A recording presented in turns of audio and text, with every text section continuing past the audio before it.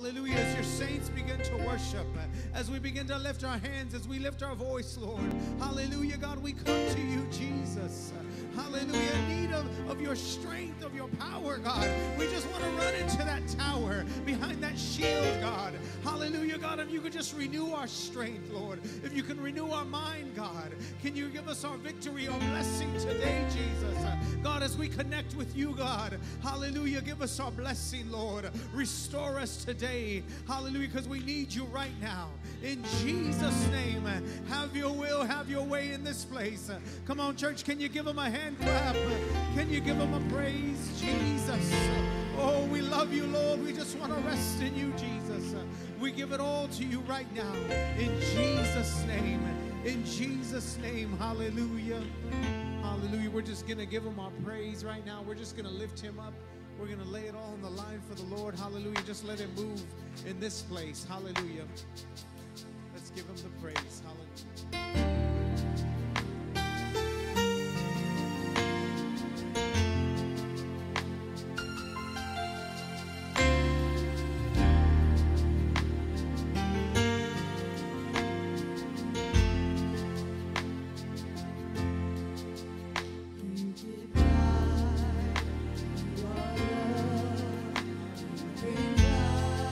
To the darkness,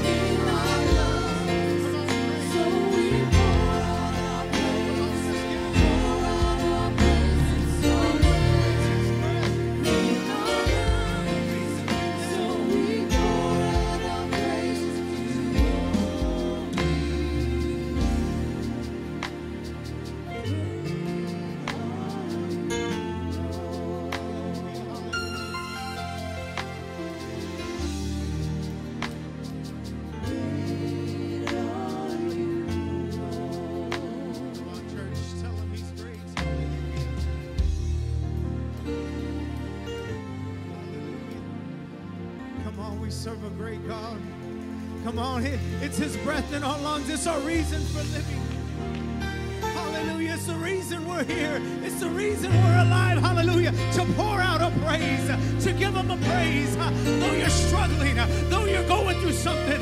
Hallelujah. If you just begin to praise Him, if you pour out your praise, if you do what you're meant to do, God will bless you. God will restore you. God will give you your victory. Oh, because we serve a great God. A great God. Hallelujah. Who is worthy of all the praise and all the glory. Hallelujah. Come on, can you just give Him His praise right now? Come on, can you just lift your hands? Come on, can you lift your voice? Hallelujah. Great are you, Lord. Hallelujah. Jesus, we praise you. We magnify you. We love you, Jesus. Hallelujah. Hallelujah. Can you give Him a hand clap? Can you give Him a praise right now? Hallelujah. Jesus, our pastor. Amen. Praise the Lord, everybody. Hallelujah. Praise the Lord, everybody. Amen. Thank you, Jesus. You know, whenever we come to church, not every time, but sometimes I think to myself, I should save my voice a little bit for when I preach and when I teach. But something happens when the music begins to play. And I remember the scripture that says, if these should withhold their praise, the rocks will cry out. And when I feel that, when I think about that, I can't just close my mouth. And then I begin to feel the presence of God in this place. And I think of all the times that we've worshiped in this place, in heat and in cold. Amen. In few and in plenty. And I think about the goodness of God through all of it. Hallelujah. And I just begin to sing no matter what. Hallelujah.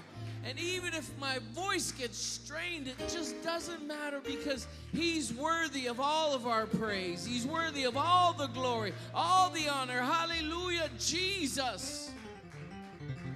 Hallelujah. Amen. How many are thankful unto God today?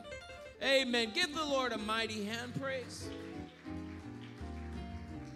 Amen. Amen. You know, as we implement some things, in October, we want to start like a first Wednesday, I forget what Sister Jenna and I called it, but a first Wednesday where everybody's in the sanctuary. So we want to think about that, kind of put that in our mind. We had something snappy. First Wednesday. Anyway, you know what it is. We'll all be together. But in the meantime, how many young people are glad you're going to go downstairs in Jesus' name? Amen. God bless you. Go ahead and go downstairs, young folks. Amen. Everyone else. Hallelujah. Amen. We're still talking about our theme. Why don't you come on up, brothers, a little closer. Wow, we have more young people than I thought. Amen. I'm not jealous. That's not why we're doing First Wednesday. Amen. Praise God. Go ahead and be seated. We're going to continue on with our theme about God being our refuge. God being our refuge. And tonight, I'm entitling this lesson, "Bless the Lord at all times." Bless the Lord at all times. And I want us to leverage what David learned in his fight with Saul, in his dealings with Achish, who was the Philistine, and his journey from there to Moab and back to the Lord, and see what we can learn from David. Tonight, let's go to 1 Samuel chapter 21 and verse 10. And then I want you also to have your fingers there in Psalm 34. And what we're going to do with this is we're going to we're going to see what God taught Brother David. We're going to see what David learned from his experience and how he poured that out. And I think, it's one thing to read history, and it's another thing to see how it affected somebody, right? We can look at what happened to David and say, well, God helped him over this and helped him over that. But then to see how it comes out in the Psalms and the lessons he learned from it, I think is going to make a bigger impact on us. Amen? I can read what happens in 1 Samuel 21, and I can just say, well, this happened, and this happened, and this is how he felt, and etc., and it would all be correct. But I think as we look at 1 Samuel 21, and as we index over into Psalm 34, which he wrote as a result, I believe God's going to bring something out in us. Amen.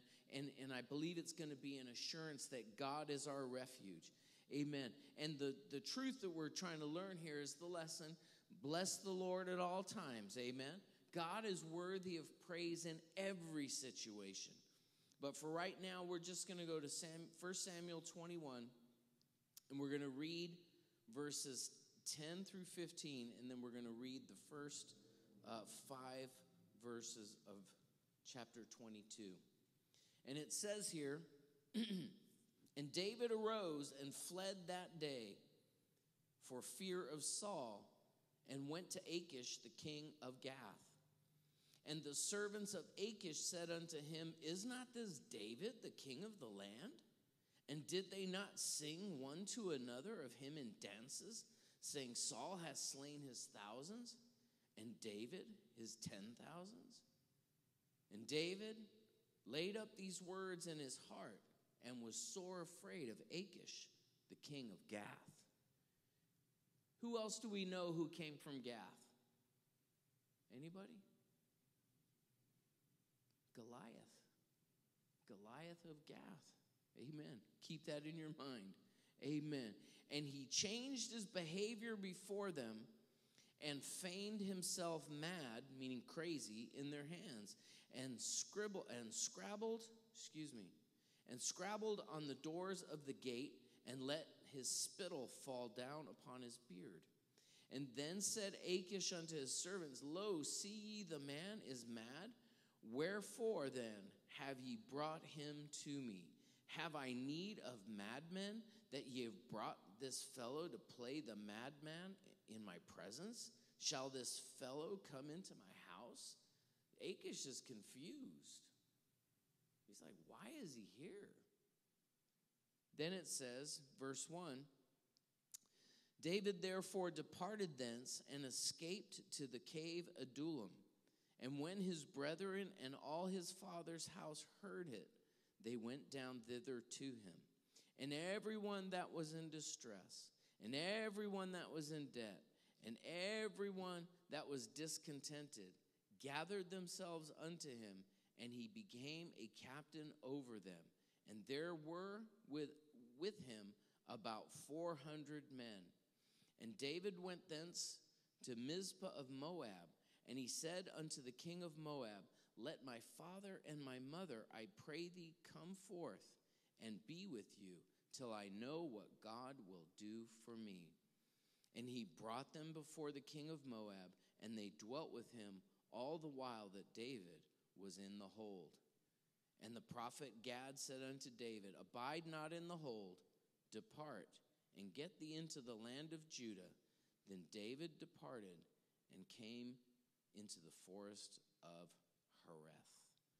Amen. Hallelujah. I want you to know that the big lesson in all of this is that God is worthy of praise in every situation. Amen. And if we can harness that praise, what that does for us is it acknowledges God's presence and his power beforehand. And when you do that, you unlock the prophetic. You unlock a faith in God that his promises are true now, that they will come in the future. And when you do that and it comes to pass, then your faith is bolstered. The faith is like strings to the future. They're like rebar. How about that? They're like rebar. Amen. And they're rebar into the future. And then when it happens, when it comes to pass and God delivers us, it's like concrete on that rebar. Guess what? That concrete with that rebar in it is not going anywhere. Amen. That's what it is. So let me read this for you. For as long as, this is a lesson connection, for as long as David could remember, he had always loved to praise the Lord. During the countless hours he had spent alone keeping and protecting his father's sheep, David had come to know the joy of God's presence and the thrill of God's power. David's experience with God in those lonely fields had made him a worshiper. One day while David was out in the fields, a messenger arrived. "Come at once, Samuel, the prophet is calling for you." Samuel calling for him? David could hardly believe his ears, and when David arrived, the unthinkable happened. Samuel anointed David to be the next king of Israel. A shepherd would be king. It took a while for the shock to wear off, but when David was finally alone again, he praised God for such a blessing and such an honor. Time passed, and then another messenger came to David. This time it was a message from the king. King Saul commands you to come at once to his court to play the lyre for him. King Saul calling for him? How can that be? A lonely shepherd would now be a court musician and one step closer to the throne. David praised the Lord for such favor on his life. David continued to faithfully serve his father and his king, but then his father's tasks took him to the valley of Elah. He went to take food to his brothers who were soldiers in Saul's army. But David heard a Philistine giant's boast and blasphemy, and God stirred up David's fighting spirit. With the blessing of his king, David took up his sling and 5 smooth stones and ran toward the giant to do battle. To the shock of the other soldiers, David triumphed over the great Philistine warrior. Oh, how David praised God yet again for his power and his presence. David had known what it was like to praise God, but on the way back home after slaying Goliath, he heard what it was like to be praised. His young heart thumped loudly with pride when he heard the women sing his praise. At that moment of triumph, however, he never could have imagined he just made an enemy more fearsome and more lethal than Goliath. In facing this new enemy and the afflictions that followed, David would learn something about God and his faithfulness, and he would learn something about praise. David had always praised God in the good times, and now he would learn to praise God even in the bad times. Folks, we have got to learn to praise God at all times. Amen. Hallelujah. This is a lesson. This lesson is crucial for you and for me. And the reason being that sometimes we have long periods where things are just not going our way. And how is it that we stay faithful? And it's by praising God. And what we read here is that David, what we read in 1 Samuel, after David had killed Goliath, King Saul could never get over his jealousy. In 1 Samuel chapter 18 and verse 7, you don't have to turn there if you don't want, but he heard the women singing, "Saul has slain his thousands and David his 10,000s." And at that point, a murderous seed was planted in Saul's spirit. You know, it was very interesting. Saul did not want to be king, but once he heard David getting praised by the people, amen, what happened? All of a sudden, that seed got in him, and it began to bloom. And not very many days was standing from there, he picked up his spear and he threw it at David. He tried to kill him. Can you imagine? At a banquet. And once it was indisputable that that's what he was trying to do, David took off. And Jonathan, Saul's son, warned David to flee. And in response, what did David do? He took off for Gath. He went, it was a very, there were 5 main cities for the Philistines, and Gath was one of them. And David took off from there. Isn't it interesting that Saul did not want to be king, right? But once David started getting praise over him, all of a sudden Saul wanted to kill him. Why? Because Saul loved the praises of people. David started getting some good press. And all of a sudden, Saul didn't want to relinquish that. It points to us what happens when we live for people's praises. And isn't it interesting that in this day, with the pervasiveness of media, people have always wanted to be a star, right? Amen. They've always wanted to be a star. But now you can be a star. You can have 1 million followers on some Facebook or some media platform, and it can give you an outside sense of praise. And it can make you very wealthy. And that's a very addicting thing. But David here, he didn't realize his prominence. He didn't realize what was happening. But if David thought he wasn't known by the people of Gath, the Philistines, he was mistaken. As soon as he gets there, some of Achish's people recognized him. Now remember, Goliath was from Gath. He didn't realize what an impression he had made on those people. And so there he was coming forward into Gath, and all of a sudden they realized who he was, and they said, wow, this is a captain. He's even the king over the Israelites. Look in 1 Samuel chapter 21, verse 11. It says this, is not this David, the king of the land? And did they not sing one to another of him in dances, saying, Saul hath slain his thousands, and David his 10,000s? They knew exactly who he was. And can I tell you something? People know exactly who you are. People know that you're children of the king. They might be spiritually dull and just have like a vague sense that there's something different about you. But people know who you are. How many can say amen to that? And so what did David do? So David was gripped by fear. He thought, you know what? Achish is going to know who I am. He's going to figure out, and he's going to kill me. And so what did he do? What came to mind is he went crazy. He just said, I'm going to act crazy. And this is what it says in verse 13. Verse 13, this is in the NKJV. It says, he changed his behavior before them, pretended madness in their hand, scratched on the doors of the gate, and let his saliva fall down on his beard. Now, what was that? What was that? That was quite a performance, and it was pretty convincing. David thought he was insane, Achish thought he was insane, and he probably didn't need much convincing.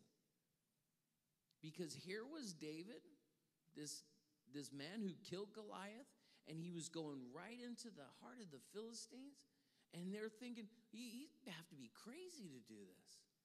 And yet here's this performance, and so Achish threw him out of the city. Just threw him out. Now, David, stay with me. We're going somewhere here. David didn't linger. And he didn't linger to see if Achish would change his mind. And so he got himself far away from Gath. I want you to look at Psalm 34. Look at Psalm 34. Keep your finger there in 1 Samuel. But look in Psalm 34. David composed Psalm 34 in response to what happened in Gath. And he said, he basically, he revealed that in that experience in Gath, he hadn't relied on his ingenuity. He didn't rely on his acting skills. Amen. What he did was he called out to God in prayer and in worship. Okay, folks? In prayer and in worship. He played, notice, he did everything he could, right? He played the role well, but he knew God had set him free. And so he gave God all the credit for it. Look in verse 4 of Psalm 34. It says, I sought the Lord and he heard me and delivered me from all my fears. This is in response. And this is why hooking Psalm 34 up with 1 Samuel 21 and 22 is so important, because we see what his mind was in the midst of that historical event. He said, he heard me and delivered me from all my fears. Look at verse 7. He said, the angel of the Lord encampeth around all them that fear him and deliver them. Was he afraid of Achish? You bet he was. He killed his champion. You know what the champion was? The champion was the one who went before the whole nation. Goliath was 13 feet tall. Goliath was the man. He had a weaver's beam, a spear that was the weight of a weaver's beam, which is like 34 pounds. Can you imagine? This guy threw a spear that was 34 pounds. That's how big this guy was. And when you kill the champion, that's your moneymaker right there. Because what they would do in battle was they would send their champions out to fight, and that way thousands of people wouldn't get killed. They would just have the champions of the two armies fight, and that would be it. And David killed their champion. So he was afraid of what was going to happen. Look at verse 17. He says, the righteous cry, and the Lord heareth and delivereth them out of all their troubles. That's verse 17. So what does that suggest? If David, in the midst of all of that fear, if he reached out to God, what does that suggest to us? It tells us we need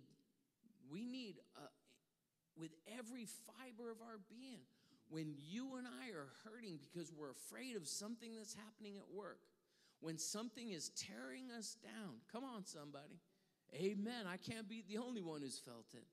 Or when you've got something going on at home, when you've got people dying, people hurting, when you've got children who are in torment, when you've got all kinds of things going on, we've got to go to God in prayer. Amen. We know things are not going to last. Amen. We're old enough just to know that. The tough times are not going to last. But the question is, how are we going to get through them? And especially in times of fear. Now, we can be thankful that we serve a God who knows our fears. Amen. Who hears our cries and delivers us from our troubles. We're glad about that. But we have an enemy who is not going to rest. 1 Peter chapter 5 and verse 8 says, the devil as a roaring lion walketh about, seeking whom he may devour. We know that's true, but we know that our God is a present day reality. And it says in verse 9, it says the angel of the Lord, it says in verse 9, resist the enemy, steadfast in the faith. Resist the enemy, steadfast in the faith.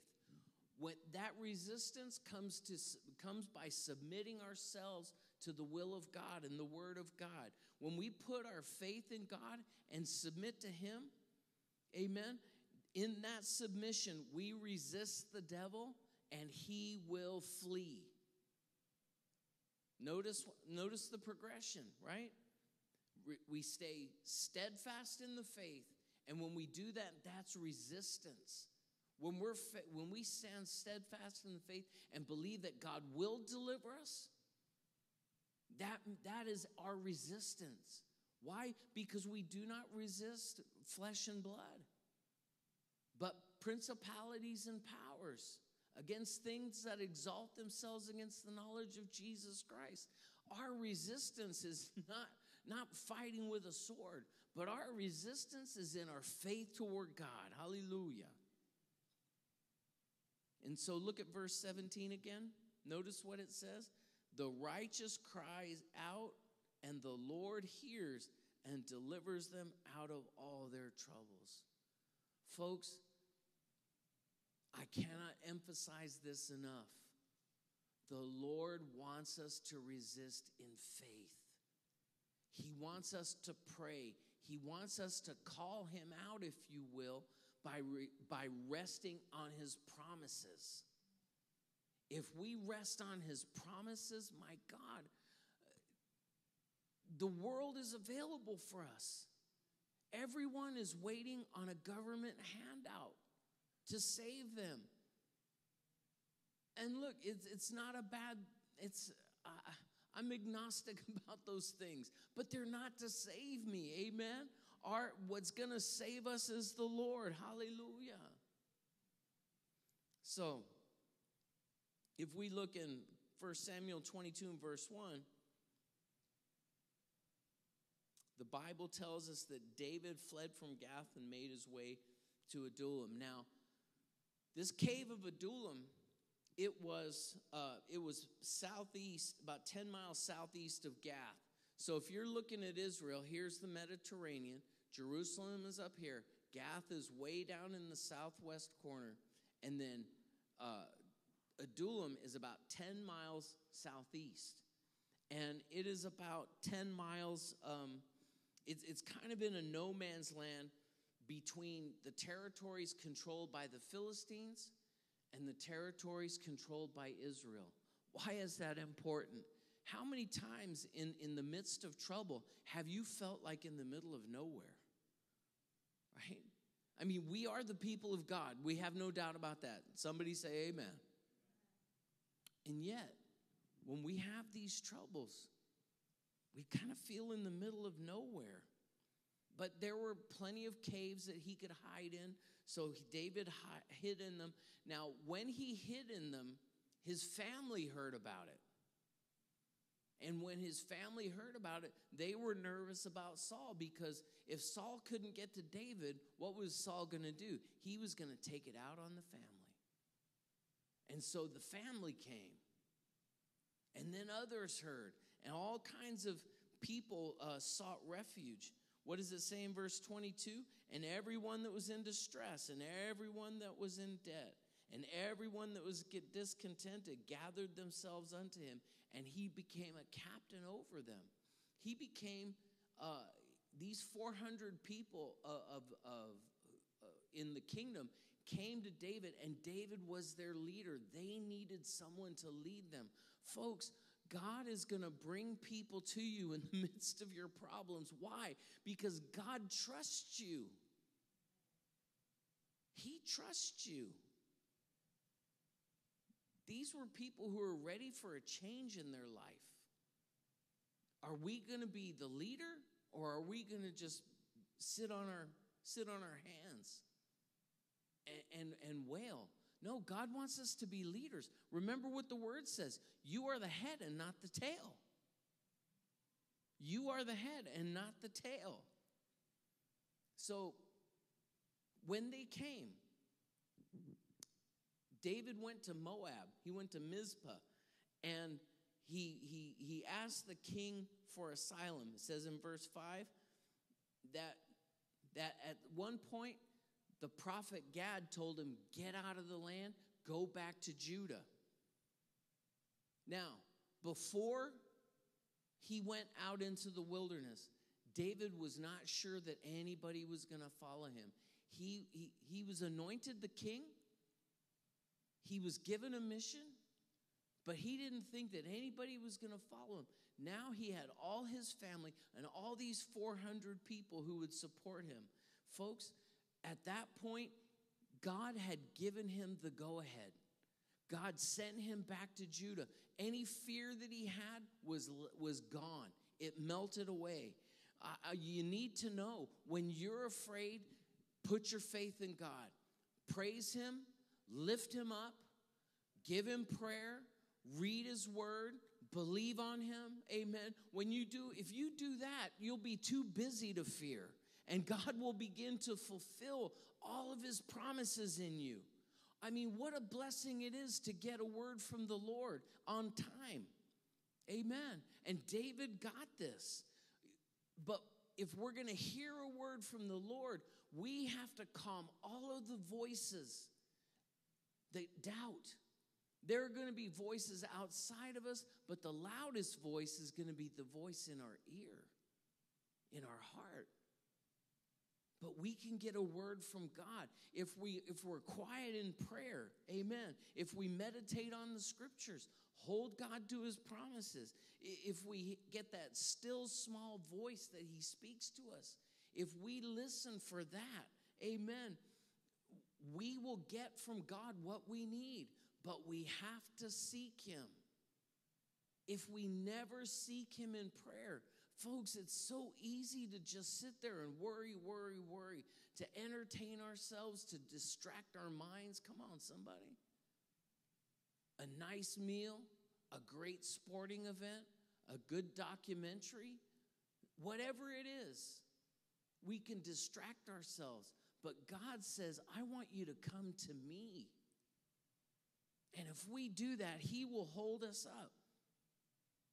Now, David was a man of action. He was nobody. You saw how he got up with Goliath. He got up and just went to action. But he did not take refuge in himself. The Bible lets us know that his eyes were continually on the Lord. And Psalm 34 says it right there in verse 1. Amen. And let's go to chapter 34 and verse 1. You have it there?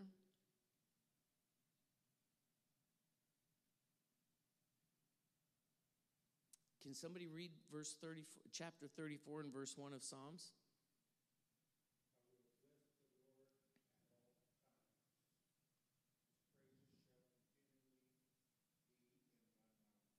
Amen. I will bless the Lord at all times. And look at verse 8. At the end of all of this expounding, what does he say there? He says he urges God's people to experience it for themselves. He says, "Oh, taste and see that the Lord is good. Blessed is the man who trusteth in him." That's what he's trying to get us to do, folks. David found out that God was near the brokenhearted. But if you're not seeking him, God's not going to speak. But when you seek him, he's right near that broken heart, that hurting heart. God can sustain us through our trials. And he's ready there waiting. Why? Because he's trying to build us up into a nation that depends on him. And that's what I mean about us waiting on the government for this, waiting on a new job for that. No, we've got to wait on God. Hallelujah. God will save us. He will deliver us, even when we're crushed in our circumstances. But we have to seek after him. We have to call after him. Look in verse 17. Notice what it says. It says, "The righteous cry, and the Lord heareth and delivereth them out of all their troubles." Verse 18, "The Lord is nigh unto them that are of a broken heart, and saveth such as be of a contrite spirit." Listen, folks, it's not enough for us just to be hurting, but our spirit has to be broken. And how does that happen? It happens when we cry out to God, when we admit that we have nothing left in the tank. Amen. Carrying on. "Many are the affliction of the righteous, but the Lord delivereth him out of all of them." Whew. Notice the truth that David points out in verse 19. Many are the affliction of the righteous, excuse me. Listen, there's plenty of blessings in being one of God's children, but one of them is not that we will never have afflictions. We will have afflictions, and the world has afflictions, but the difference is we have God in the middle of it. Notice what it says here at the end. The Lord delivereth him out of them all. Folks, what have I said about holding God to his promises? Bring them up to him in prayer. Bring them up to him in prayer. Say, Lord, look what it says in Psalm 34 and verse 19. The Lord delivereth him out of them all. How many? All of them. All of them. And what does he say we should do in response? Back to verse 1. I will bless the Lord at all times. His praise shall continually be in my mouth. Folks, that's the key. He starts in verse 1 telling you the lesson of all of it. I will bless the Lord at all times, and he did. He said, when I was going crazy in front of Achish, it wasn't a scheme. It wasn't acting. I did everything that I could do. That's the good part. Amen? We need to do everything that we can do. But he says, I cried out to God. Folks, that's how we're going to get to the next level. What is the first thing that God does with us? When he pulls us out of the miry clay, he cleans us off, makes us all shiny. Some of us wear suits on a Sunday, right? But you don't have to have a suit on a Sunday, but you get my point. He makes us all shiny, but now he wants to take us higher. Can we stand to our feet?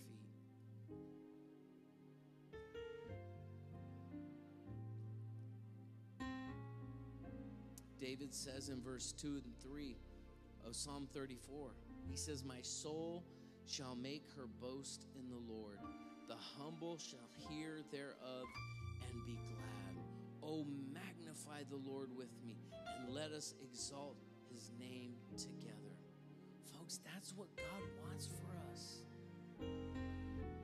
When we cry out, when we magnify the Lord, what's going to happen? The humble will hear. Who are the humble? The other broken-spirited, the other broken-hearted people. And when they hear that, that's when we bring them to the Lord. God is looking for us to multiply. God is looking for us to reach out to a broken world, a world that is looking for love in all the wrong places, looking for their role models in even worse places, looking for their salvation in money. Oh, I'll be happy if I have this much money. I'll be happy if I have that much money. Folks, I remember when I was making $6.25 an hour. That's right. I was making $6.25 an hour. I was far out earning any of my peers in college. And when I graduated from college, you know what I was making? $13.50. Peasants. $13.50. And I tell you what, when I was making $13.50, I thought, I'm good. It's never enough. It's never enough. And you know what? Whatever you're making, that's enough for you right there. Amen. If God's going to move us up, he'll move us up. The issue is being satisfied in God. Amen. Let's bow our heads. Lord Jesus, hallelujah. We bless you, Lord, and we thank you. We ask you, God, Help us, Jesus, to internalize this lesson, to see what David did when he was in Gath.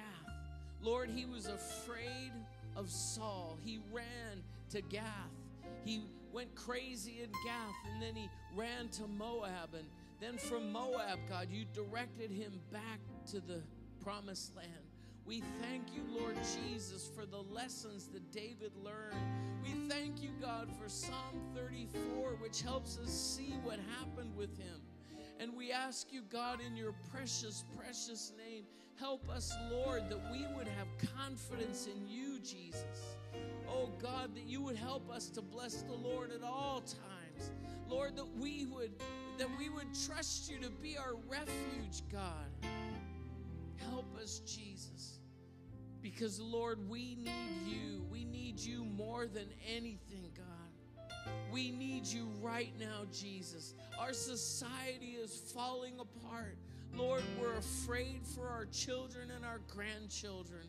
God, the fear of man will not be a snare for us, God. We will not succumb to that, God, but we will hold you high, God. We will cry out in the midst of our troubles. Hallelujah, hallelujah, hallelujah. Lord, help us, Jesus, to trust in you, God.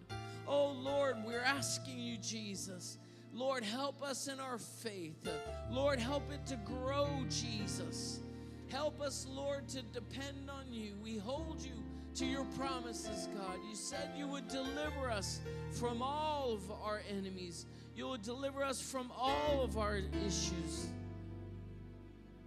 And God, we thank you, Jesus. Thank you, Lord. Lord, we want the world to know that you are our God. And Lord, that we are faithful. Lord, help us to make us be faithful. Supply our strength, Jesus. And we ask you this in Jesus' name. And everybody said, amen. Give the Lord a mighty hand praise. Amen, amen, amen. Thank you, Jesus. Thank you, Jesus. Thank you, Jesus. Hallelujah. Amen. Thank you, everybody. Hallelujah. Is there anybody who needs a prayer today? Amen. Hold on one second.